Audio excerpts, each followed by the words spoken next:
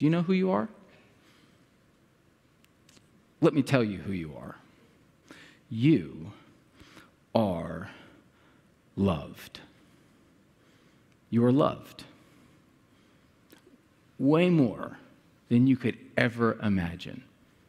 Paul's prayer for the church, if you go to Ephesus, Ephesians chapter 3, Paul's prayer for that church in Ephesians 3, it's like, I pray that you would be rooted and established in love.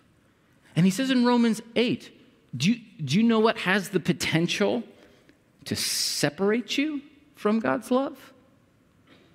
Nothing. He says nothing will separate you from the love of God because it is strong, it's firm and secure. And you might be thinking to yourself, yeah, but. No.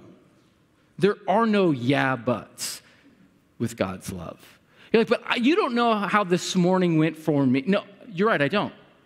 But it doesn't matter. You don't know what happened yesterday, 2 years ago, or the life that I used to live. You're right, I don't.